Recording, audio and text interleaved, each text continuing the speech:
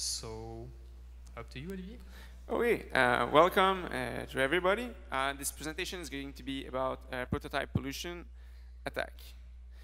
So first of all, who am I? I do these days mostly pen tests and a bit of security research. Before starting in InfoSec, I used to do lots of web development, mostly front-end. So this is where I learned most of the JavaScript that's going to be presented here. So the plan for this presentation is I'm going to first do a brief introduction to JavaScript, but I'm going to focus very much on the part that are going to be abused through this presentation. We're going to go after that what can allow prototype pollution to happen, how can it be exploited, and I'm going to leave a few notes on how these type of attack can be mitigated. So the first thing that's really interesting in JavaScript is the way class are declared and work. Let's say you want to, first of all, declare a class that's called dog. It first starts as a function. And the way you add a method to classes is you add them on what's called the prototype. So if we want to have a method that's going to be there on all instances of dog, we're going to do dog, which is the function, .prototype.talk equals the function. And now after that, all instances of dog have the function named talk. What's also good to note in JavaScript is that all the object inherits from a base object that's named object. And the base object comes with a few interesting properties. One of the interesting properties is called constructor. And constructor points back to the constructor for which the object was created. So here, if we have an instance of dog, the instance.constructor is going to point to the function of dog. And if we're able to point to the function of dog, this also means that we can reach the prototype of it by doing constructor.prototype. And what's really also interesting is that since the ECMAScript 6 standard was introduced, there was a magic property that's named proto that does essentially the constructor.prototype thing all at once. What's also good to note is that there's two notations to access property on an object, and they both allow access to the same property, and there's no differentiation between whether the property is of type function or is simply an object. So this is like all mixed up together. So what is prototype pollution? Prototype pollution is a term that was coined a long while ago.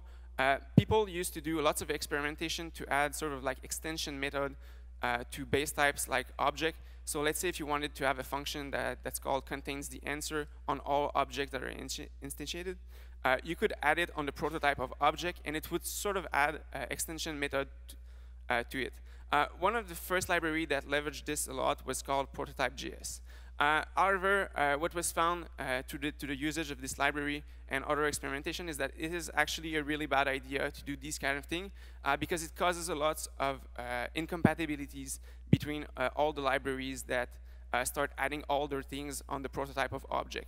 So this is not considered a very bad practice, and you're not going to actually see this a lot.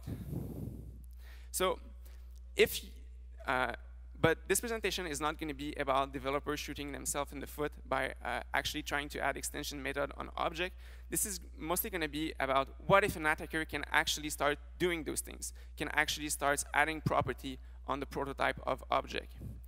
So the first thing that we're going to need to ask ourselves is what can even allow an attacker to add properties on the prototype of object. And there's a few operations in which I found there were vulnerable implementation that could allow prototype pollutions to happen if we are able to control some parameters. One of the first class of operations that I found to be susceptible to these type of things was merge operation. Merge operation can be seen at a very, very high level as you have two objects with each a set of different properties, and you want to merge them together. And there's also some priority that's given to the last arguments. So basically, we have two objects, it becomes one with all the properties merged together. And the way merge operations that were affected, were implemented, worked in this way. Basically, they start by iterating all the properties that exist on the second object, and if the property exists on the first and the second object, and they are both of type object, it's recursively merge those things. But where it gets really, really interesting is if the attributes value over here isName underscore underscore proto underscore underscore, well, this value always exists on object and is also of type object, which means that if we have this value that is defined over here, it's always going to be true that it's going to be defined and existing. And what's going to happen is if we can control on the second side what's defined inside the proto property, this value over here is going to point to the prototype of object. So when it's going to recurse into this, the A value is going to be the prototype of object, and the keys that are going to be set here are going to be the keys that are that we define in the second part.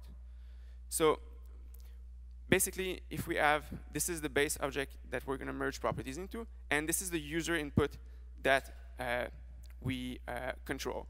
So here we have a proto property where we added a property named polluted, and when we merge those together with an implementation that's affected, now all instances of object have a property that's named polluted with the value of 1.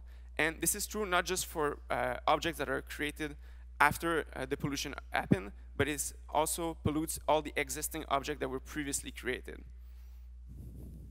So for those, there was lots of library which had vulnerable implementation. The two most popular libraries that I found to be affected were Lodash and Oak. For both of these, there were CVE that were released. So if you have NodeJS project, you probably have been notified by this, but didn't know too much what this was all about. Also, all the details as to all the libraries that were fixed and which versions they were fixed is all going to be in the paper that I'm going to link at the end. So for this kind of detail, it's all going to be listed there. So the second class of operation that I found to be susceptible to this type of problem are clone operation. Clone operation are basically you have an object and you want to create a full copy of it. And the way I found, and the way some implementation were vulnerable to prototype pollution through these operations is if they implemented a clone as a merge on an empty object. Basically, this does a clone. However, if the merge operation that's being used to do this is affected by the bug that's previously mentioned, when you're going to be using this clone operation, it's also going to cause prototype pollution to happen with the same effect. For these types, I only found one library which was affected. So this is probably in practice a rather niche edge case that's less likely to be seen. The third one that's really interesting is that there's a bunch of library which allows values to be defined by a path. Basically, we start by having an object which has a set of property, and if we want to set object.b.test equals 1, 2, 3, some API allows and some libraries allows us to do this by defining a path. And here, if the attacker is able to control this part of the path, he can start defining the path to be on proto_polluted, and if he can control also the value, what's going to happen is that the prototype of object is also going to be polluted. For those libraries, this is essentially something that's working by design. So this is highly unlikely that there's ever going to be a patch.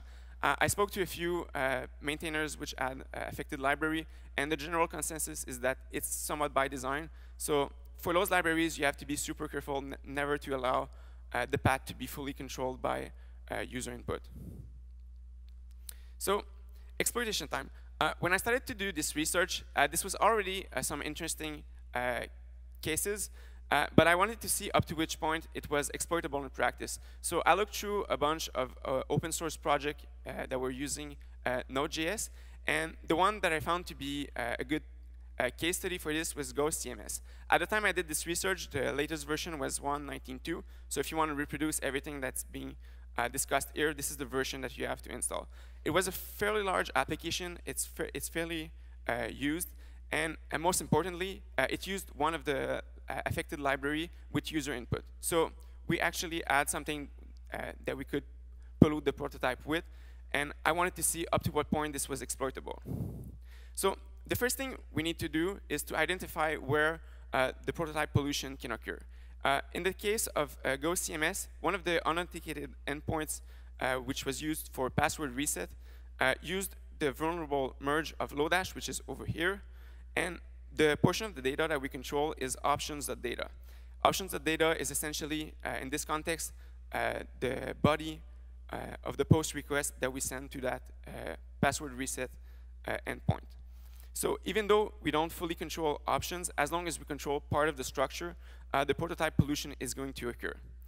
So it basically gives us a base request like this. So basically, we have the password reset endpoint.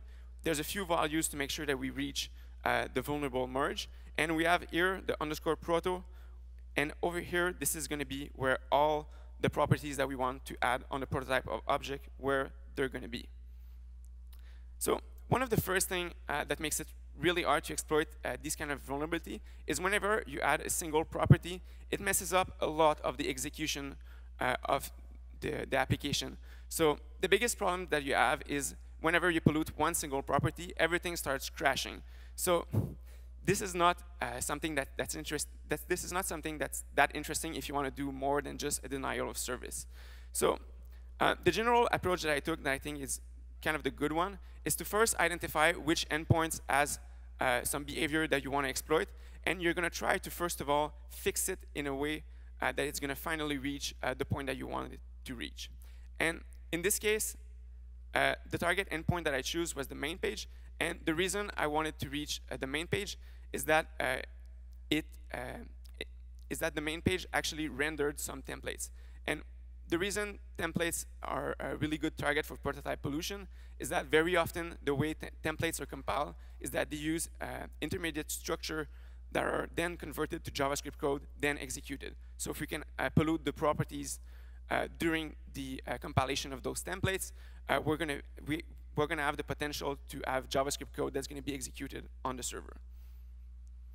So there's a few strategies that we can use to kind of fix all the things that are gonna be messed up. Basically, the way we're gonna fix things is we're gonna first start by polluting a random property. It's gonna crash when we're gonna try to render the main page. We're gonna figure out why it crashes. We're gonna fix that local crash. We're gonna retry the payload. It's gonna crash again elsewhere, and we're gonna continue this in an iterative process until it finally renders the whole thing. So the first strategy that we can use to fix things is to figure out if there are simply some properties that are missing. In this case of this payload, one of the issues that I had is that during the execution, when properties were polluted, the object over here results didn't have any of those meta pagination pages property. So what happened is that it triggered an error which caused the whole page to crash, and it wouldn't reach the endpoints that I wanted. So here, what we're going to do is, since meta doesn't exist, we're going to pollute the meta property with this value, and the next time we're going to try this payload, the meta property is now going to exist, and it's going to have those properties. So it's now going to work, and it's going to continue further in the execution. The second strategy is sometimes the crashes are going to occur in places where there's not much you can do to avoid the crashes by simply adding properties. So if you're stuck in a situation like this, you have to look at all the conditions that that made it reach that point where the crashes is kind of inevitable, and look if there are ways to add properties so that it takes a completely different code path, and it no longer takes the path that's going to always crash. The third strategy is something that's really, really interesting about prototype pollution, is if you pollute a property that's of type object, now all objects are going to have sort of an infinite depth. And the reason is that if, for example, we pollute foo with an empty object, the thing that's going to happen is that foo is going to be of type object, which means if it's of type object, it's also going to have the property foo. So now foo.foo is also pointing back to the empty object, which has a property foo. And the reason this can be really problematic is if there are algorithms in the programs that do sort of recursive operation on object, where they iterates the property. If it's of type object, it recurs into it. The problem is that since the objects are all going to have infinite depth, it's going to crash due to Stack Overflow exception. So the program is going to crash, which is not desirable. And the way you can fix those kind of problems is by adding what I would call kind of a stop property. So here, instead of just polluting an empty object, we're also going to pollute the object in a way that it's going to contain the attributes, the property foo. And what's going to happen is now when we do foo.foo, since this value overrides the value that's on the prototype, it's simply going to be of type string. And in most cases, this is going to prevent all the infinite recursions issue. So now that we have done this iterative process until the main page finally renders, it probably renders with garbage data, but that's not much of an issue. We're going to look at what we can pollute to have interesting behavior. And one of the first things that I noticed about the way Ghost CMS worked is that the template to be rendered once the pages finished executing was lazy loaded. And what's really interesting about lazy loading is that the value first starts as undefined, and then whenever it sets or it checks whether it's defined, it checks if the value already exists, and if it already exists, it says, well, it's already loaded, the value is good, I'm going to continue. So here, if we pollute the value that's over here, underscore templates, the program is simply going to think that the value was already loaded, and every time pages is going to be rendered, we're going to be in control of which templates gets rendered, which is something that's really interesting. So here we can control which template is going to be rendered, but this is not the end of the exploit, mostly because the templates has to have the HBS extension, which means we're not going to be able to do local file read and other things like that. So we have to pick a template that's interesting. So I first started by pointing to a template that was like TMP, and I did a bit of fuzzing to figure out what was interesting in combination of what the template had to contain and which properties could be added, so that some JavaScript code ended up being in the final JavaScript code that was generated for the templates. So what I identified was that partial invocation was the best thing to be corrupted, and there was a value that's called block params that ended up being directly in the JavaScript code that was included. I'm just going to take a bit of water.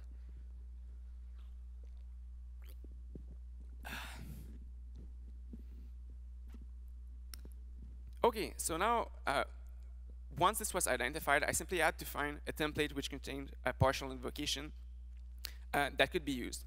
However, when I looked at all the templates that were used by Ghost CMS, when I tried to use these, even if some contains partial invocation, the problem that I had is most of the templates were quite complex, and the compilation, due to the corruptions, ended up completely crashing if it contains too many things outside of partial invocation. But what I found to be rather interesting is that there's a lot of packages that are shipped with all their test cases. And one of the packages that ships with all its test cases is called Express HBS. And what's really convenient is that all those test cases are a really, really minimal HBS file that can all be pointed to and used. And here, one of those test cases simply contains a partial invocation that I needed and about nothing else. So this was really something that was really useful, because otherwise I would have to figure out why the compilation for more complex template crashed and try to fix it, which would have been taken probably a lot more time to finish the exploit. But here we have test data that's shipped in production, so thank you, Express HBS. So after this, the properties that we have polluted is essentially the templates that I've linked here. And here, this is like the structure that's used. It's one of the intermediate structure that's used by the HBS compiler. And here, the value over here, this is the value that's going to end up directly being in the final template that's going to be compiled. Okay, so demo. Yeah, I don't have my laptop here, but thankfully I recorded everything, so yeah. I'm just going to do pause. Okay, so wait a minute.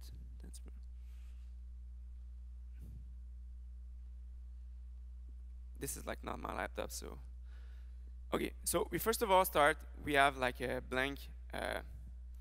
This is like a stock install of Ghost CMS. We can see that it works properly, and now what we're going to do is we have our full request with like all the payloads, and we have over here the what we're going to execute. And what's good to mention is that since the JavaScript code ends up in a context where it's evolved, the require function is not directly accessible, so you have to use this sort of global process, main module, constructor underscore load. This is roughly the equivalent of require. So here, the payload that we're going to do is we're going to require child process, and we're going to execute kcalc, which is like going to make a calculator appear. So the first request is simply going to corrupt the state of the application. So the calculator is not going to pop right now. So what's going to happen is now the state of the application is completely corrupted, and the endpoint crashes. But what's interesting is whenever we're going to refresh the main page, we're going to have the calculator that's going to now be executed.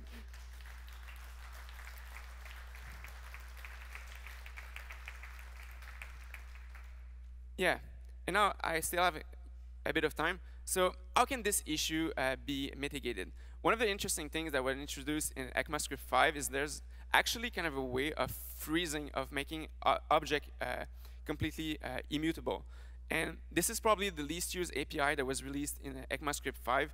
But this is actually really useful now because we can actually fix the fact that the prototype of object is modifiable at runtime. So we can actually make the prototype of object immutable, and what's going to happen every time there's going to be a property that's going to be tried to be assigned on the prototype of object, it's simply going to silently fail, which means the assignment is going to be done, but it's going to have no effect.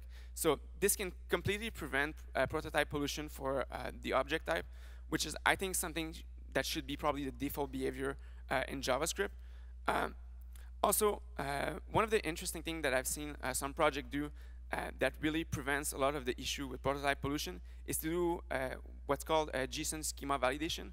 Essentially, you have endpoints which accept JSON data.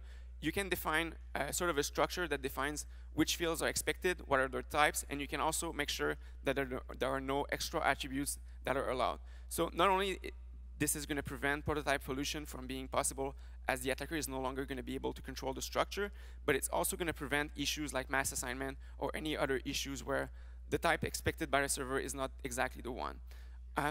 Also in ECMAScript 6, they also introduced map, which are essentially a way to finally do maps properly, because before the way people created map was simply to use empty object. However, when you're using empty object, it comes with all the base property of the type object, which has a lot of undesirable effect, as we've seen in this presentation. So it's now kind of recommended to start switching object to map whenever it's being used for the purpose of being used as a map.